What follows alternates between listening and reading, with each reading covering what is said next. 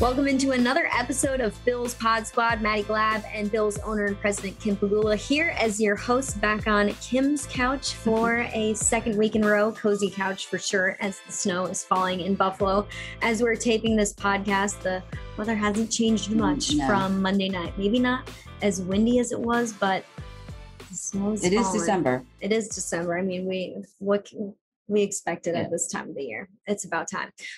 Kim, moving on from Monday night, a tough loss here. I know a lot of people wanted it to be a win. We know the weather had a factor in that, but can't be the reason why the Bills came away with a loss. So it's about what you can do in this short week and moving on and moving upwards. Yeah, it is a short week, and this is the NFL. So, we talked about how much football is just ultimate reality TV, because all the storylines that are out there across not just our club, but across all the clubs, the ups and downs from week to week. It's something, we're getting into kind of those, what we call meaningful games later on in the season. But this is what happens. Like, there's nothing given to you. There's nothing expected. And Monday's game was just a reminder of that. Yeah, these losses hurt.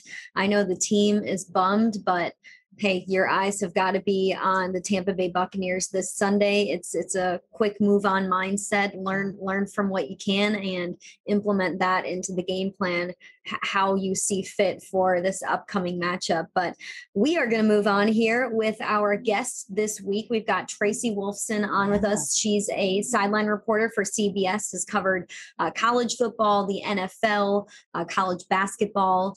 The NBA has been a part of Final Fours, Super Bowls, NBA playoffs. I mean, you name it, she's been there, and she has a pretty cool story about how she got into the business and really kind of clawed her way into the business, into the role that she's in now. And seeing so many more women, like you said, on the sidelines. Yeah, it's cool. In the broadcast, we've had a lot of different networks, doing the games. So it's always nice to kind of catch up with them and see, hey, how did you get here? Because a lot of them took completely different paths. Everybody's story is different from what they majored in, how they got there, the connections that they made along the way, and her story is pretty cool. She's a big Michigan fan. She's a Michigan grad, so she gets into what she thinks of their season and also what it's like to call a game with some pros in Jim Nantz and Tony Romo. So here's Tracy.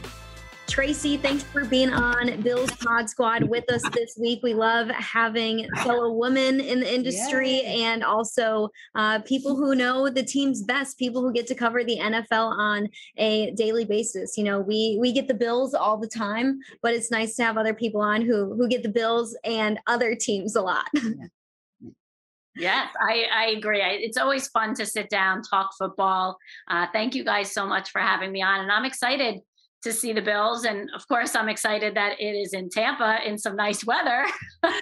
You missed a doozy, Tracy. I was going to say the winds. I don't know that I've ever been to a game where it's been those gusts of winds for that long. I can't even imagine. We were talking before, what that was like, and to be out there and having to adjust like that. It was crazy from a fan point of view, but it made it really entertaining, I have to say. Well, I will tell you, I pretended I was a sideline reporter, and I stayed out there the whole time. Pregame, not during the whole game. You're out there the whole game. No, I'm talking about the pregame. Someone was like, "Oh, well, you don't have to go down. Like, the weather is so bad." I'm like, nope. I've got to represent, and if the guys can warm up out there and play the whole game, the least I can do is stand on the sidelines for warm-ups the whole time. So I love it. I love the passion. I love it. Of course, I love seeing that. Yeah, those guys are they're in short sleeves. Sometimes they come out with no shirts. You're like, what are you doing? Yeah, it's like who's going to be the macho man today that warms up without a shirt on or with cut off sleeves. Yeah. We had our fair share of those guys, but I'm sure they do it for a good reason. I could never do that, so I commend them. But we are very happy to be in Florida weather this weekend and not have to worry about wind or snow or any of that. And it's actually snowing as we are talking right now in Buffalo. But you're covering the Bills-Bucs game, of course. You're going to be the sideline reporter for that game. So what storylines are you following right now as we approach Sunday afternoon? Yeah, I think the biggest thing is just how the Bills rebound after that frustrating, I think is the right word, loss. As we saw from some press conferences, and whether it's from the coach or your players, there was definite frustration. And I think, how you kind of quickly put that behind you and refocus on a really difficult team and have to get on the road and go into their place against no other than the GOAT, I think is, but sometimes that can prove to be a good thing, right? You kind of just like flush it away, and you're focusing, and you get up for this challenge, because everyone gets up for a challenge against Tom Brady. So I think that's, how, the Bills are able to recover. Would be something that stands out to me. I'd like to see more physicality. I'm wondering how they work through that this week. They talked a lot about the physicality on both sides of the line of scrimmage. And I saw that in the Steelers. The Steelers came off their loss to the Bengals and were, asking, where's this physicality of the Steelers? Where are they? And then they came out, pads were popping. They, did some different things in practice, and were able to come out. And we saw they had a huge game and a huge win against the Ravens. So I think that's important. I think those are the two big things that kind of stand out. Of course, there's the X's and O's and what they can do to try and win. But when you talk storylines, and I like any matchup against Tom Brady and Josh Allen. I think, I'm sure he has, stories of facing him and just being able to, watch him. All these young players, it's so funny when you sit in meetings with them and they're just like, oh my God, I can't believe I'm playing Tom Brady. They're like, I used to watch him, or I played him in Madden, or whatever it might be. So I love that.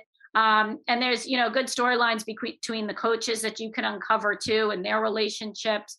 So I think that'll be, I think there's a lot of different angles that we can take when we talk about these two teams facing each other, who don't normally face each other, and certainly because they're in different conferences. So I'm looking forward to it. Yeah, and that's what I love about football, because, as much as we say it all the time, but the reality is it's a week by week game. And I know coaches say, you got to earn it. I mean, nothing's given. It's hard to win, on Sundays or whatever, Mondays, Thursdays, but it's so true in games like we just had. And not only our team, but all the teams across the league. There's been some ups and downs, but that's the great part about football. That's why we all have a job, right? Of course. And it has been a crazy season. It's like just when you think, and then all of a sudden the opposite happens. And so you're right. Expect the unexpected, right? Don't go in and assume this is how it's going to be on paper, because we've seen it. But that is what we love. That's what keeps us coming back. It's why the ratings are so great. It's why we have all the fans that we do in the NFL. And you're right. It makes our job, the best there is, certainly. And in terms of just not knowing what any Sunday or any Thursday or any Monday night is going to bring, and you alluded to the crazy season that we've had, what are some storylines that just have shocked you about the NFL this year, or a certain team that you didn't expect would be doing something that they're doing right now? What's at the top of your list?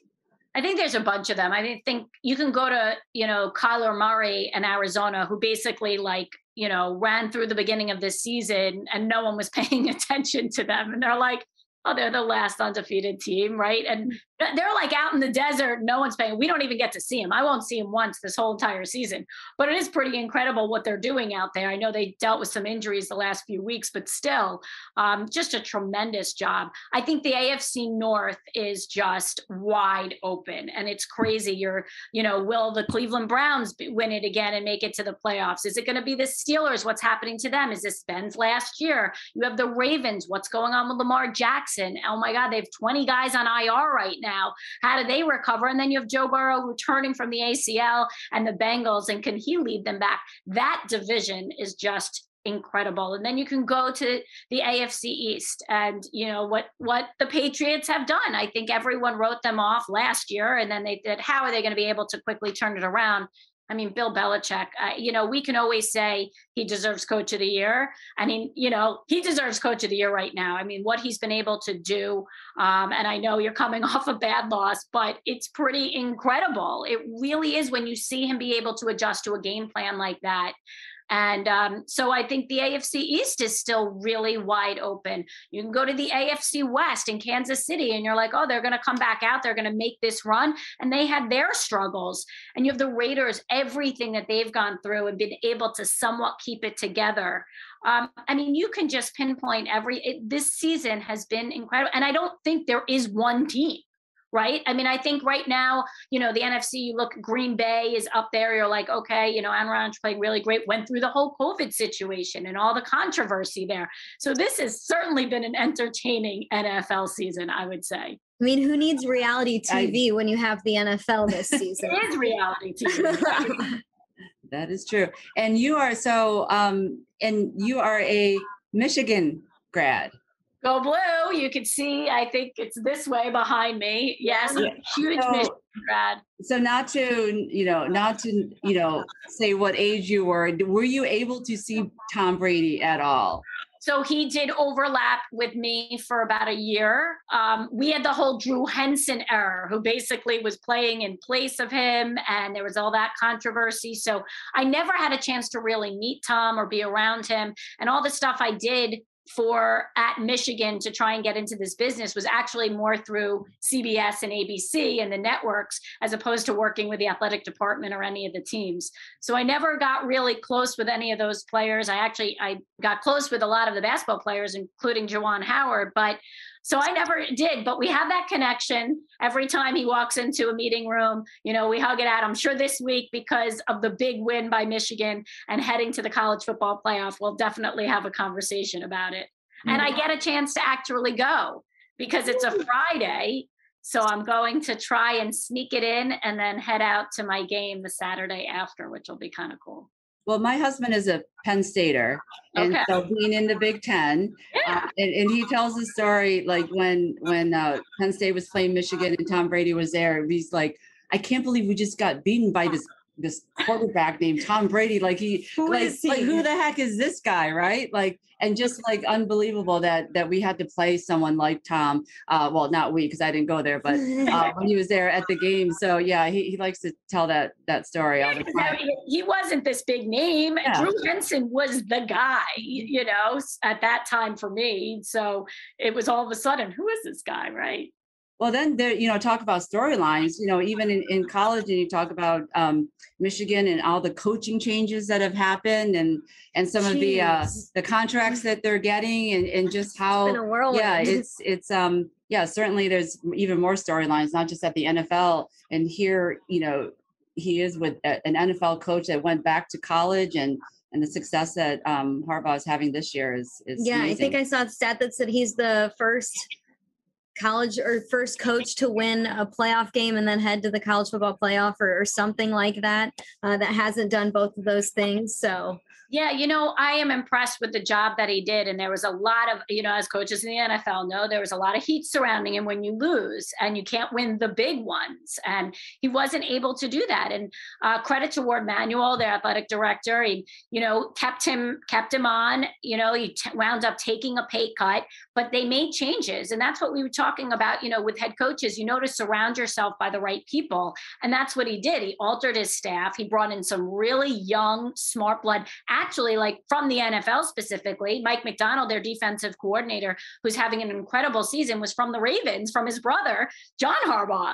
So, John Harbaugh, Mike Macdonald wasn't going to wind up being the defensive coordinator there because Martindale is there and he's established. So John's like, okay, go over and work with Jim. And here he has turned this defense around. So it is all about surrounding yourself by good people. And he did a really good job changing the culture this year of being like, let's just go and have fun. Like, let's show that. And you saw it, I think it was in the Wisconsin game. Wisconsin plays jump around and they all jump around. You had the whole Michigan team jumping around on the sidelines during that. And every Michigan fan was like, this is a different team this year. And it's paid off. That is amazing. How do you like their chances against Georgia? I think they have a really good chance. I think Georgia was a little exposed against Alabama. They came in with this number one defense, and Alabama was able to take advantage of it. We have a pretty good defense too, and our quarterback, knock wood, doesn't make mistakes, and I think that's huge. And Georgia's schedule, comparatively to the Big Ten schedule that Michigan has to go through, was a little suspect also. I spent 10 years covering the SEC. So I understand the differences in those divisions. Sometimes when you get a down year in the SEC East, you automatically can get into that, the SEC championship. And so I think it's just wait and see, but I think we have a good chance. I look forward to it. Yeah. Well, I know that, you going to Michigan, kind of give us, how has your career path have been to where you are today with CBS? I think a lot of our listeners like to know, they see you on the sideline. He's like, how did I get that job? How do I get that job? Right. So we know you started out in Michigan, but kind of take us to kind of what your career path has been. Yeah. So unlike, I think, many, I actually wanted to do this since I was about 7 or 8 years old. I was watching the NBA Inside stuff with Willow Bay and Ahmad Rashad, and I am dating myself right now. So I remember watching Willow Bay and being like, you know what, that's what I want to do. I want to talk sports for the rest of my life. And I was narrowing schools down, and my parents were like, I'd really like you to stay in New York. I grew up in New York and go to a state school.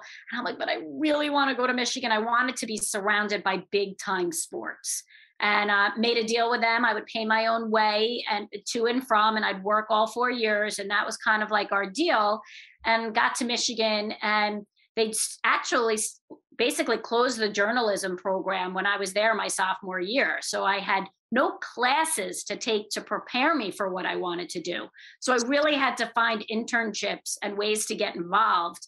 And I did. Through the communications department, I got an internship at HBO Sports, and I made a lot of connections there. And they were freelancers, and they'd work for ABC and CBS. And they're like, hey, when I come and do a game, come help us out, be a runner. And we still do that to this day. I have so many runners from schools working for us game day. And I worked with Vern Lundquist on basketball and all these, incredible, talented people. I got to see the business from that side. I did that for about a year, made a lot more connections. As we know, that's an important part of our business. And as soon as I graduated, I applied to work for CBS as a researcher, because the problem is I didn't have a tape. I had nothing to show. I wanted to be on the air, but I had no tape because I couldn't do anything at Michigan to create one. And so I was a researcher for a year at CBS. And here's a little story for you. I went in, and when you're at CBS as a researcher, your next job is what they call a BA. It's just the next step in the ladder. And you work in the trucks and you create graphics. And that's just kind of, at one day you want to be a producer or director. That's the path. So I went in to apply for that job just because that's all I could do at that point. And the producer at the time says to me, I know you know sports and I know you love sports, but not like the guys do. And I'm like, oh my God, did he just say that? Like, did it actually just come out of his mouth? And I was like, you know what? I'm out of here. This is not what I want to do anyway. I certainly didn't want to be working for him. I wasn't going to get the job. And I'm like, I'm out. So I left, and I was actually offered a position as an agent. So I worked as an agent for a year, and I saw the other side of the business, how to put a tape together, how you should present yourself, what your voice should sound like, how to get a job. And I did that for a year. And then I was like, okay, I'm getting all these people jobs and I'm not on the air yet. Like, what's happening? Then I was a producer for a year working for the legendary Bob Wolf at a really small station. And I put together a fake tape. Every time the reporter would go out and do a story, I went with him and I did the story on the side. And then I edited it together and I made a tape of nothing that ever aired. And I took a class in Long Island somewhere, and you got to sit on the anchor desk and do some stuff, put that on my tape. I just made this whole tape. I sent it all across the country, and I got one job in Trenton, New Jersey for this mom and pop shop. I was their only sports reporter hired. And that's how I got my feet wet. And that was my first opportunity to get on the air. And about a year and a half later, I really honed my skills there. Nothing was ever live, though. It was all Monday through Friday, which is crazy to think. You taped everything, you edited everything. I got so much experience. And then, but nothing was live. And after about a year there, I had an agent actually reach out to me and said, it's also being in the right place at the right time, right? So everyone was kind of looking for a woman to be alongside at their departments and on their news desks. And so I got a job for MSG Network, and I had never been live. My first live game was for ESPN. I mean, it's crazy to think. No big deal. Yeah. It was, and by the way, I was terrible, because I didn't know what I was doing. I had no experience doing that. I had experience being out in the field, doing taped interviews, cutting it, making features and packages. And so I remember my first game was Louisville, Kentucky for ESPN. It was college football. And here I am, like with a microphone, I'm like screaming into the microphone. They're like, that's why you have a microphone. You don't need to scream. I remember them telling me that. So that's kind of after a year at ESPN, CBS was looking for a number 2 reporter. And because of the connections I had and because I had once worked there and they knew me, helped me get a little bit of a leg up. And that's how I wound up at CBS. 18 years later, I've been with them. I do have some young women who would, kind of complain to me that they feel like they have to work work harder than, than their male counterparts. But I always tell them, just the example that you gave, like, embrace that, because that actually makes you better. Like feeling whether or not, you feel like you have to do more or but all that, like, it comes back. Yeah, it comes back to you at some point. You just have to be patient enough, a little bit of luck, opportunity, but all that hard work is never wasted. No, you have to create your opportunity and you have to create your luck.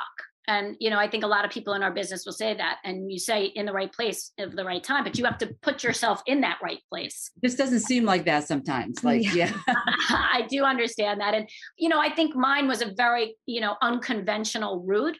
I would not, give anything back. I loved everything I did. And I think I was a better reporter for it because I was able to see so many different sides of the business. But I do tell young reporters, get as much experience in college as you can if you want to be on the air. And the competition obviously is a lot, more intense now than it ever was then. So I think, although it was hard to obviously break through because you're a woman, but I think there's the opportunities now, now more and more want to do it. So you really have to get that experience as, often and as young as possible. And really, like you said, you have to really work hard for it. Yeah, there's as many opportunities now today because of people like you who paved the way. And now so many colleges and universities have their own version of a broadcast network or a sports department where they are putting out content like we do here with the Buffalo Bills. I mean, 5 years ago, not every single team had their own team reporter. And now you look around and almost every other team in the NFL has someone like me who gets to report on what happens inside and outside of the building. And so there's just so many more jobs now that you can apply for or look to. So I think it's awesome just with how we've seen this industry grow, especially because of social media and how big Twitter is and how big, the web is now today. And now you're seeing teams put stuff on TikTok and Snapchat. It's like, what's going to be next here? But it just ends up creating more jobs and opportunities for people who want to be on camera, off camera. So I just think that's such a cool part of it as well. But as you're leading up to this game, I mean, can you share what your week looks like? Because a week for a sideline reporter is so different than a week for many other people in this industry. So how do you prepare? What does your week look like leading up to your travel day? Yeah. So I joke, it's always like Groundhog Day. You come home on like Sunday or Monday and you unpack and repack that wheelie bag. It's kind of that same routine.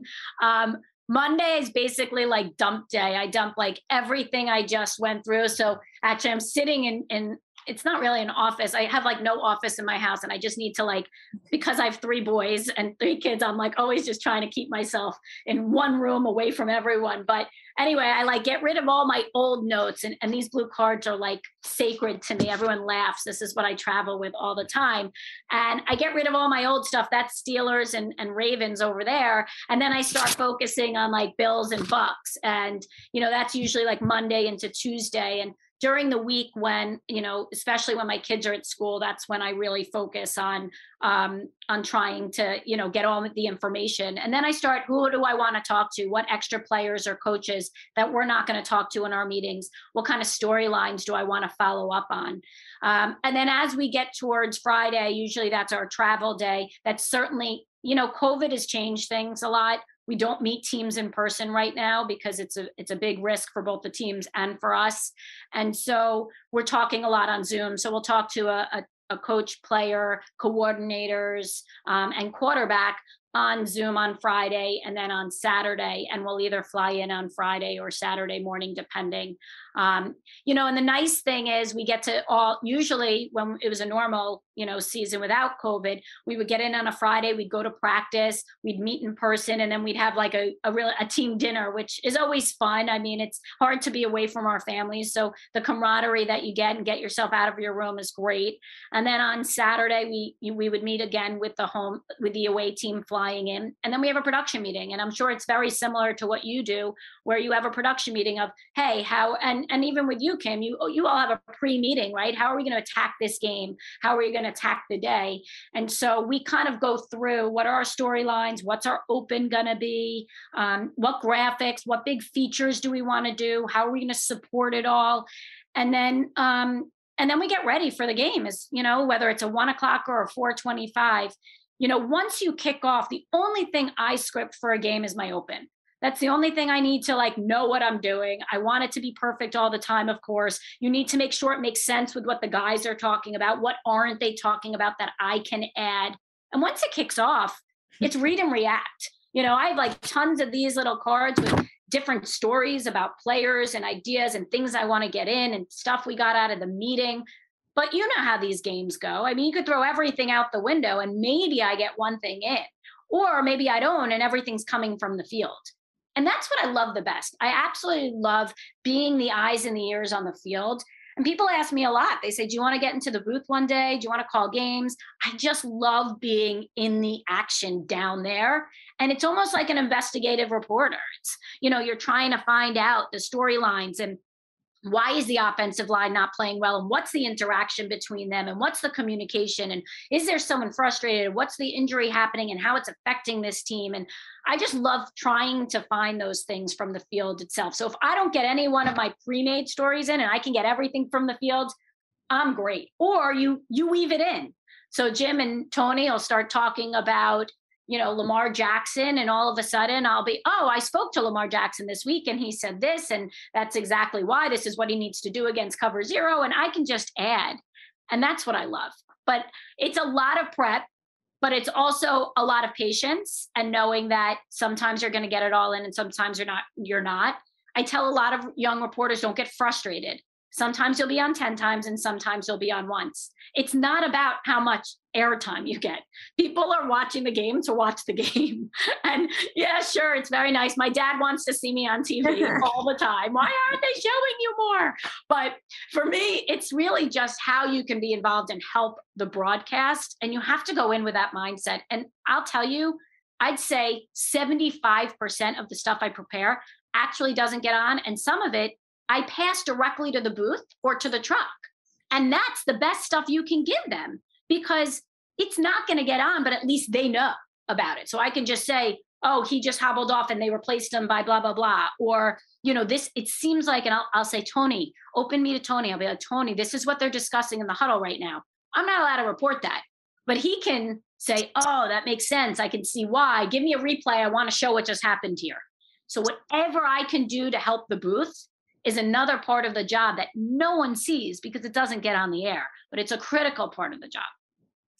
I would have a hard time on the sidelines because there's so much going on, like you said, Tracy, but I couldn't keep my emotions in check. I would like, you wouldn't want to go to the camera with me on the sideline because you could totally tell by my body and my face, like, what I'm happy or not happy or upset about or whatever. So you're invested in a team. When I covered Michigan in the Final Four, it's very similar. It's very, I'm like kind of like this, like underneath the desk. I'm like, oh my God. But you have to try and be unbiased. That's difficult. Yeah. Of course you wouldn't be able to. Yeah, that's why I would not be a good reporter, especially. You would be great if you weren't covering the Bills. Yeah. Well, that's why even up where I watch the game with my husband, their GM, that's why I sit in the back row so that no one can see me. You get to do your pacing. Yes, I can do what I want, and no one has to watch. What are you like in the booth though? Are you like one of those like this? Are you nervous? Are you walking around? Are you pacing? All of it. I would be the same. All of it. Yeah. All of it. Like you said, because I think one of the things that we talked about, ultimate reality TV. I can't control anything that happens on the field. I know legally we're not allowed to text coaches on the field and all that, but even just in a broader aspect, I can't control one aspect of what's happening during the game. And that is what I think the stress and the anxiety is. Not that I know how to do it any better. I would have called a different play or anything like that. I think it's just the fact that you prepare and you do all these things, but again, no control. National Football League. Mm-hmm. You can't, things happen. You're in real time. Like anything can happen. And the wind is howling. Yes, you can't control it. Yes. Yeah. So that's where I struggle with. Are you superstitious at all? Because I was watching the Michigan game with my husband a few weeks back. I had the weekend off because we did the Thursday game, and there was the Ohio State game. And we all were like, someone moved out of their seat and we're like, get back in there. You have to. No. You can't move. Are you superstitious like that? Yes, very, very much so. Oh, yeah. Oh, no. We a lot of superstitions. Yes. They don't make sense, but but yes. Whether it's, who's in the room, what I'm eating, what I'm wearing, it just, all of that. Awesome. That's great. You get to work with some pretty cool guys. Jim Nantz and Tony Romo, you mentioned Tony in your last answer. What is it like to get to work alongside people like that and alongside a player who played in the NFL for so long? I'm sure as you envision your career, whether you were younger or even when you were at CBS, I don't know if you ever thought, one day I'm going to work with Tony Romo. All right. Well, here's a little nugget for you guys. This is going to be our 100th game together, the three of us. Wow. So that's a special one for us because, you want that consistency. And it's been a really fun few years together and to get to that 100. So this is a big one for us. And we're going to try and celebrate a little bit. But Tony's been great. He brings a lot of energy. He's like a big kid. And you asked me if I ever thought that. Well, to be honest, we were at the Final Four and he came a bunch of times. And I think it might've been in Dallas or Houston. It was in Texas. And he came and he was friendly with Jim before and he's friendly with a bunch of us. And we had him at our Final Four dinner and our bosses asked him to speak and give a breakdown of the Final Four. And he got up there.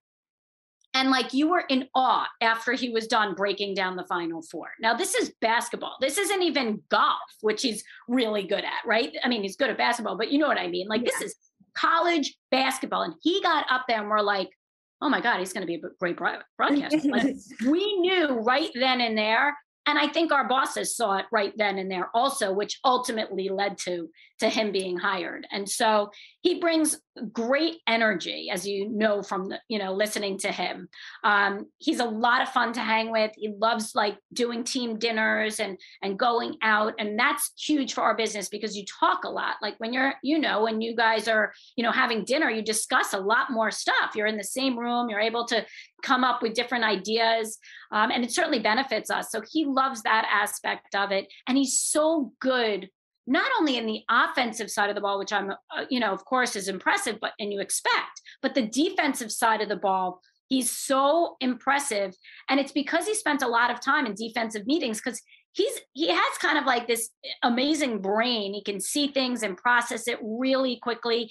And that's what he was able to do as a player. So he kind of got bored on the offensive side of the ball. And he's like, let me just go into some defensive meetings and learn it. So it's fun to sit down with him, especially with these coaches and see him pick their brains and, get different ideas and say, well, why do you do this? And why do you do that? And he's really learning along the way. And then at the same time, he's passing on information and advice to young quarterbacks, whether it's Josh Allen or whether it's Justin Herbert or Lamar Jackson and giving advice to them. And I love seeing it because they're the ones who are like, oh my God, Tony Romo's in the room and he's giving me advice. I grew up watching this guy. And there's a lot of them who grew up Dallas Cowboy fans. So, it's really fun to watch his different dynamic. And I learn from him all the time. I ask him questions. I learn the game better because of him. And then Jim Nantz is an old pro. He is, man of the people. He's incredibly generous and kind and fun to be around and so good at what he does. Anything, you guys know, you can put him anywhere and he can he can call cornhole if he had to. Yeah. And it would be, it would be perfect. It would be perfection. And I get to work with Jim in basketball too. So we've worked for a long time together and have a tremendous relationship. And so 100 games together, we'll be able to celebrate it this Sunday. Looking forward to it. I'm very lucky to be part of this crew. I mean, I totally think that what you guys do is so important for the game of football, but any sports, anyone in your position, because you guys really connect the game to the fan. Not everyone can go to or to a game and be there in person. And I miss, like, when I'm actually at the game, I miss the commentary. I miss like watching it on TV because you learn so much, and it creates, like, you said 100 shows that you guys done together, but you guys almost, it's like you become part of that whole football family. Yeah. Like especially the three of you, like, I've seen you guys so many times watching games, like, you're kind of a part of the bigger family. So what you guys do is so important, I think, to the game, to the connections with the fans. So I'm thrilled that you'll be able to do our game in Tampa. Yeah, in Tampa. Yeah. First cold and sunny. Yes, exactly. I know. And I thank you for that, because we don't think of it that way. And that's, really complimentary and very kind of you to say that. And I think that's ultimately your goal, is for, fans to enjoy listening and watching and learning. And, I think I always do say to myself, what do they want to hear? What are they interested in? What do they want to know? And that's how I go to pick a lot of my stories. I'm like, this is not something that I think, most people are interested in. This is a big storyline right now. We got to talk about it. And so, it is, also really nice to be part of one conference in a way. It's weird because, the CBS is AFC and, and Fox is usually NFC. And there is that camaraderie. I mean, I walk around, a Steelers game and it's Tracy, like they know me. I've been doing so many of the games. There are numbers that will come out this weekend, I'm sure. I think we did like 23 New England games together, the three of us already. I mean, the amount of Kansas City games we've done together. And you do become part of, the fan base. And that's what I love. I do like crossover. It's great to see other teams and have different experiences, but really being part of this AFC, and for the fans to get to know you as like a person and a broadcaster on your team, it is special. And I appreciate you bringing that up. Well, Tracy, thank you so much for the time. Thanks for taking 20 minutes out of your day. We know you've got a game to prep for and stuff to do, and this is your focus time, as you said. So we appreciate the conversation and getting to hear about how you prep for a game and just your path to where you've made it right now. And the fact that you guys are celebrating 100 games. So cool, and happy that the Bills get to be a part of it. Yes. Well, thank you, guys. And I look forward to seeing you in person, Tracy. I will look for you on the sidelines to make sure that we connect. So, and you don't have to bundle up. You don't have to worry about it. The wind isn't going to blow us away. We're going to be hopefully some sun will be shining. 78 degrees. Perfect. That's right. Well, we don't have an advantage, though. I guess maybe sometimes it's not an advantage. Well, this is sometimes the other teams. I don't remember in Tampa, because we haven't played them in Tampa in so long. If, some teams have like put the visiting team where the sun is in their eyes all the time. That's true. Yeah, I'll have to check that out. Yes. See what one of the teams I covered did bring in their own air-conditioned benches. Wow. It was early on in the season. Yeah, I thought that was pretty impressive. But no, we're going to be good. I can't wait to see you guys there. And thanks for having me on. I really appreciate it. Thank you, Tracy. Look forward to Sunday's game. Thank you. So Tracy seems like she's excited to host us in some sunny Tampa Bay weather, which I think we can all be excited about too after Monday night's cold, windy game. But, I also feel like the home games that we've gotten this year as of late, it's been windy, it's been rainy, and not to make excuses or be bummed about it, because we're in Buffalo and it is what it is and it is what we expect, but it'll be nice to be in some sunny weather here. Yeah, I think sometimes, we talk about just the sun just kind of lifts your spirits up, and knowing that, and knowing that it's a short week. So, you have to kind of look towards Sunday because you got a job to do. I don't think anyone, including our coaches or our players, is in there, crying now. Yeah. I mean, they're focused on what's going on next week. Still a lot of football left to be played. A lot that we can answer back to on this game. I'm obviously not going to lie. We're walking into Super Bowl champions and Tom Brady, just one of the best in that position. But that has got to be so much fun. If you think about Josh Allen, how many games has he watched Tom Brady, right? Yeah. Like even like when he was a little kid, to be able to be in a game, and I know he's played Tom before, but just to kind of just, that's what you want to be. You want to be up against the best. You want to play with the best. You want to, and I think at any athlete, this is an awesome opportunity for our team, but for Josh to be on the same field with someone so respected like Tom Brady, as much as I don't like the guy, in terms of what he did with the Patriots when he was here and in our division. Nothing personal, just but at the same time, it's got to be an amazing opportunity for Josh and the rest of the team to go up against the Super Bowl champions. I think when Tom Brady moved on to the Buccaneers, I believe it was Tre'Davious White or some player in the secondary. I always get all those guys mixed up when it comes to quotes and everything because they always have so many good things to say.